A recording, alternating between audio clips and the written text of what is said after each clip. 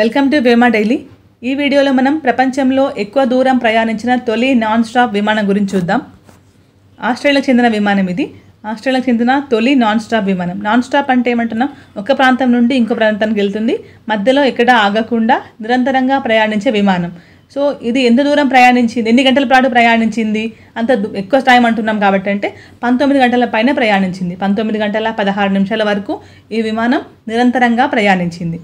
So ఈ విమానం ఇది ప్యాసింజర్ ఫ్లైట్, ప్యాసింజర్ ప్రయాణికులు ఉంటారు ఈ ఫ్లైట్లో. ఈ పేరు ఏంటంటే విమానం పేరు కంటాస్ QF7879. ఈ విమానం ఎక్కడి నుండి ఎక్కడికి ప్రయాణించింది అని అడగవచ్చు ఎగ్జామ్స్లో మనకు.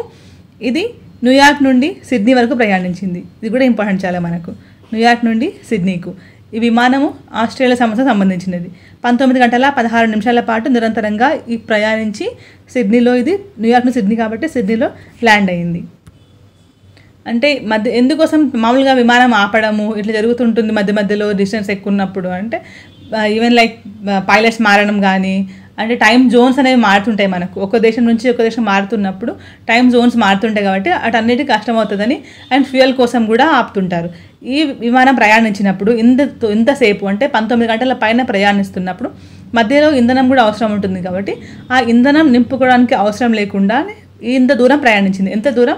16,000 కిలోమీటర్ల దూరం ప్రయాణించింది. అండ్ ఇంకా ఫ్యూయల్ ఎక్కువ వాడకూడదు, ఖర్చు అవ్వకూడదు అనే ఉద్దేశంతోనే ప్రయాణికులను కూడా తగ్గించారు అన్నమాట సంఖ్యని. జస్ట్ 49 మందితో ఈ విమానం నడిచింది. అంటే 200-300 మంది ప్రయాణికులు ఉంటారు, అప్పుడు ఎక్కువ ఫ్యూయల్ ఖర్చు అవుతుంది వెయిట్ ఎక్కువ అయిపోతే. కాబట్టి తగ్గించి జస్ట్ 49 మందితోనే ఈ ప్రయాణము ఇనిషియల్గా స్టార్ట్ చేశారు. 16,000 కిలోమీటర్లు న్యూయార్క్ నుండి సిడ్నీ వరకు ప్రయాణిస్తుంది. 19 గంటల 16 నిమిషాలు. ఇవి మెయిన్ పాయింట్స్ ఇక్కడ. ఇంకా మనం చెప్పినట్టు ఇందాక ఈ టైం జోన్స్ అనేవి మారుతున్నప్పుడు ఈ పైలట్స్ అనేవి ఎట్లా ఫీల్ అవుతారు, ప్రయాణికులు ఎట్లా ఫీల్ అవుతుంటారు, వాళ్ళకి అంత ఇమీడియట్గా క్లైమేట్ మారడం కానీ ఇట్లా జరుగుతున్నప్పుడు ఎట్లా ఉంటుంది అనేది కూడా వీళ్ళు ఈ ప్రయాణంలో వాళ్ళు రికార్డ్ చేశారన్నమాట. ఇవన్నీ కూడా వాళ్ళు టెస్ట్ చేశారు. సో ఇదంతా ఒక ట్రయల్ లాగా ప్రయోగాత్మకంగా కూడా ఈ ప్రయాణం అంతా చేశారు.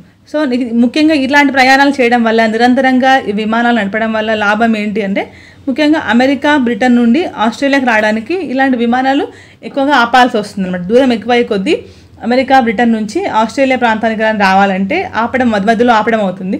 అట్లా కాకుండా నిరంతరంగా చేయడానికి విమానాలు పనికొస్తాయా అన్నట్టుగా వీళ్ళు ఈ విమానం మీద నడిపారు. సో మన పాయింట్స్ ఇక్కడ చూస్తే 19 గంటల 16 నిమిషాలు న్యూయార్క్ నుండి సిడ్నీ వరకు. అండ్ ఇక్కడ ప్రపంచంలో ఇంత దూరం ప్రయాణించిన తొలి నాన్ స్టాప్ విమానం ఇది. ఈ విమాన సంస్థ, ఎయిర్లైన్స్ వాళ్ళ సంస్థ పేరు ఏమిటంటే కాంటాస్.